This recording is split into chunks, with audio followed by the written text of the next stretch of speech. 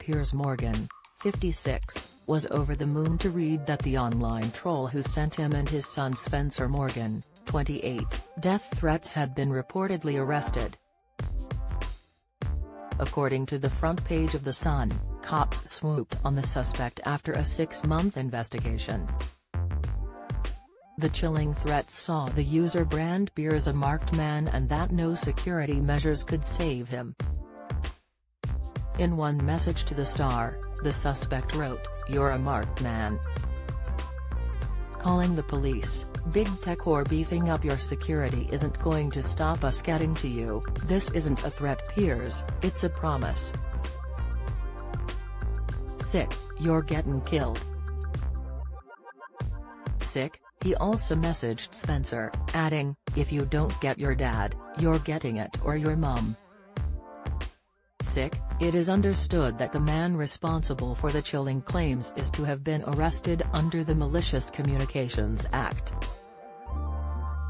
It was reported that he was arrested on suspicion of sending death threats on August 3 and his phone and tablets were removed for forensic analysis, but there has been no official decision on a charge as of yet. In light of the news, Piers was pleased the culprit would have to face up to his actions. Sharing the Sun's post on Twitter, he wrote, "Cowardly threats have consequences." Fans rushed to the comment section to share their thoughts, with one praising, "So they shouldn't be able to hide behind a computer screen and not face consequences." Another added, "Don't understand why people do death threats on social media. The whole point of democracy is the risk at being offended or we all lose. WTH, if you don't like someone, just don't listen or read what they say. Not difficult," sighed a third. A fourth agreed, "No matter how much you disagree with someone, this should never happen. And if they feel that strongly about you, why in the world are they following you?" Speaking to the paper about the incident, Piers revealed he had reported the sinister messages to the police.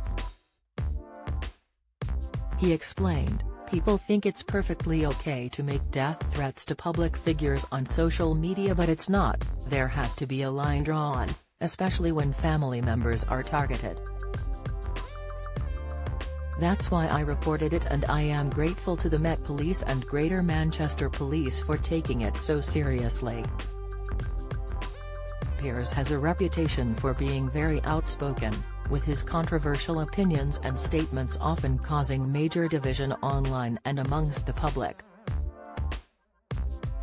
But it seems the threats have perhaps somewhat rattled the former Good Morning Britain star, as The Sun also claimed that he has taken extra precautions at home. The publication said that Piers had installed a panic button by his bed upon police advice.